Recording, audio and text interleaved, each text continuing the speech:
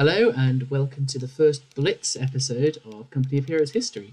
Now in this shorter episode I'm not going to show you a full game. What I'm going to do instead is show you a little extract from the game that hopefully illustrates some interesting things from the game, some little tidbits that I think warrant a bit of extra attention. Now in the previous episode, episode 2, I showed you a game where Wittensby attempted to use a Panzerschrecks rush, but he didn't do it in what I would say became the optimal way. So I'm going to show you what that optimal way is today. And what it looks like is this.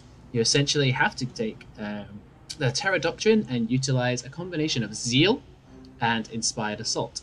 Now what Zeal does is it means that as your infantry squads lose numbers, they become more effective. They actually increase their rate of fire, their rate of fire, so they fire more frequently. Inspired Assault is an ability that you can activate for the cost of 50 munitions, which means that they will take a little bit of extra damage, but they will also deal extra damage. Now what happened is that the effects of these two abilities actually stacked in such a way that they would multiply each other, which would result in squads with only a few members in them, such as, you can see at the bottom here, these two Grenadier squads here would fire at a particularly high rate. So what I'm going to do is I'm going to show you this by moving this half-track here straight into the enemy's base, and we will see what sort of damage they do once I activate Inspired Assault. As the half-track's making its way there, I'll just show you briefly the monstrosity that is the map Leon that came with the game when it was first released. It's an enormous 1 versus 1 map with a lot of points to capture, and these very strange points down here you can see that you couldn't actually access without first breaking the walls. There's one here, there's another one here that you had to break the wall to get inside. Anyway, here we go. These units are now approaching the base. Oh, looks like he has brought back some units. That makes things a little more awkward. Oh, and there's an AT gun. That could have been bad.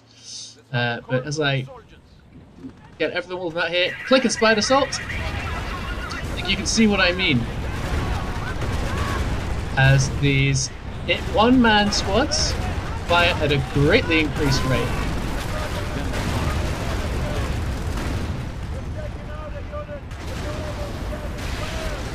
And are able to effectively, this is even better than I remember, take out an entire base on their own. You can see here Zeal just on its own.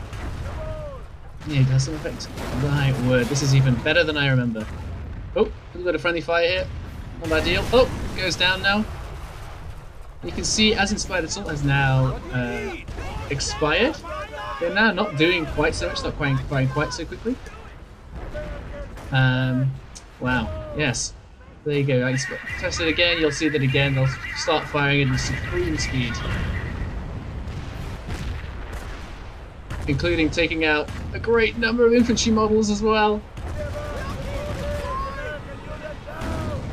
Fantastic. This one guy may be able to just take out this entire base on his own if I'm lucky.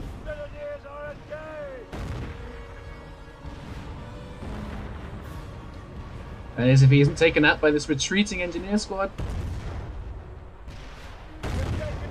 So as you can see, this is something that was extremely overpowered and was pretty rapidly patched out of the game. But nevertheless, I think it's a pretty interesting little moment. It didn't last too long, but was very interesting while it did. I hope you have enjoyed watching this little Blitz episode today, and I hope you'll tune in again another time to see something, hopefully, just as exciting. Oh, go on, I'll just quickly finish this off for you. You ready?